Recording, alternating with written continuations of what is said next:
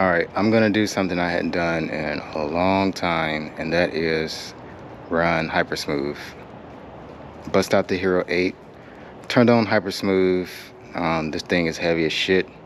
I usually fly the GoPro Hero Session or the DJI Action 2, and yeah, I just feel like my style doesn't really go well with hyper smooth. You'll see people bragging, saying no stab, no stabilization gain. That's not why I don't fly stabilization. I don't fly stabilization because it doesn't match my style, and sometimes it just looks way too over enhanced. So I'm gonna fly stabilization today, and maybe when I get back I can talk about the footage and show you guys exactly what I'm talking about.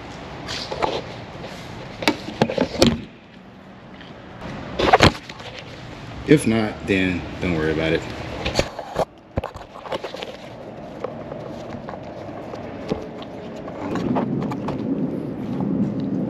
Porky Pig. I hope I don't break this thing, which is another reason I don't fly the Hero 8 as much anymore. Believe it or not, let me talk about this. Yeah, believe it or not, the Action 2, I've been telling people this, they don't believe me, but that's fine. But in my experience, the Action 2 in a good mount, this is the Woodchuck FPV mount. Look at that protection. The Action 2 in a case like this, for me, has been more durable and more reliable than a GoPro Hero 8, 9, and 10.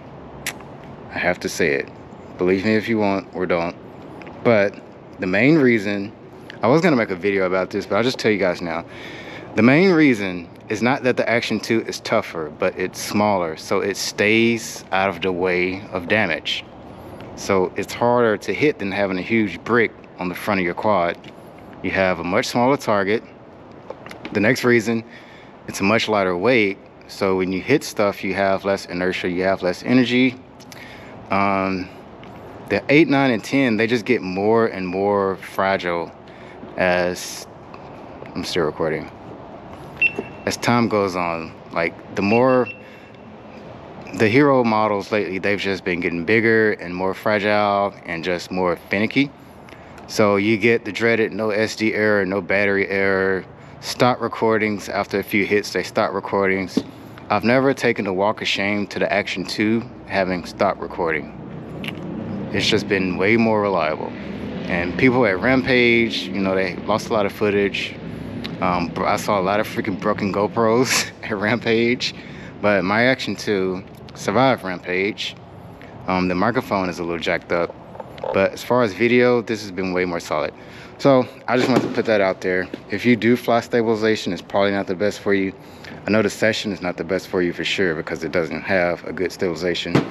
But yeah, I'm gonna fly the brick, and I hope I don't break it. I hadn't been back to Best Buy for a new GoPro replacement plan in a long time, and I just love it. That's another reason why I don't really fly the Hero 8. All right, you guys ready to see me fly with some hyper smooth?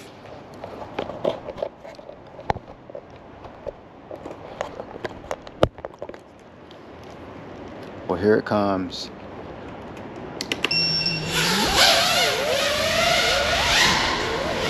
It's probably doing the hover thing that I hate.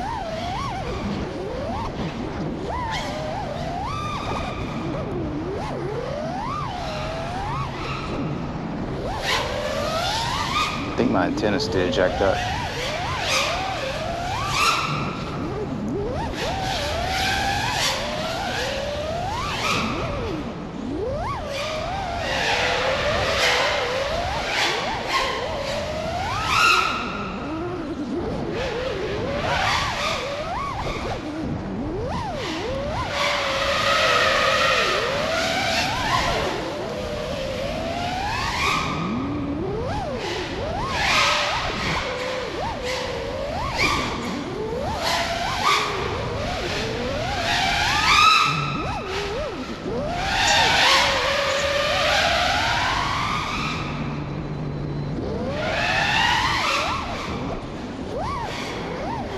Probably softening up all the moves I'm doing.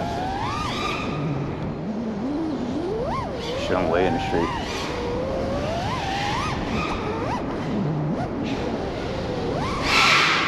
Oh, hello.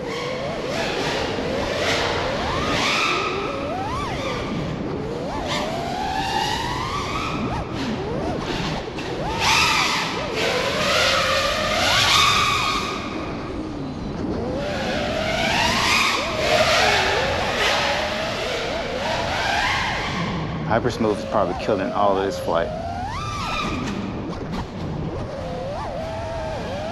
I'm hating. Oh. Oh. Didn't see that coming. I was wondering, like, where did the hole go?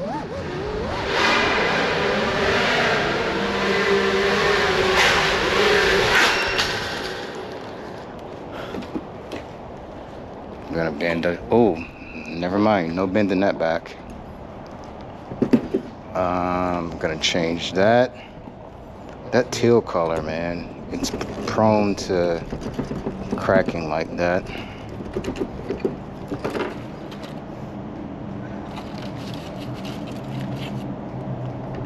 I'm trying to keep it real raw and rippy and aggressive.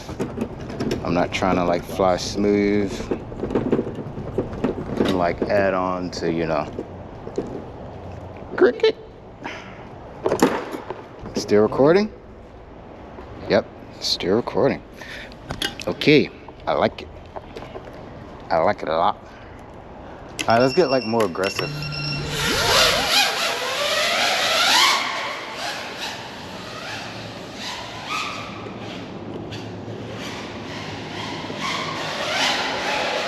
Oh, now I'm just like doing random rolls. All right, that's the end of that. I just crashed and it came unplugged. Unless I can plug it back up and get right back going.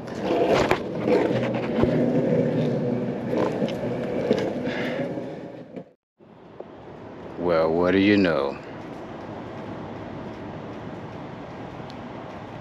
3, 4, 5. Nope. Guys, this is why. This is exactly why.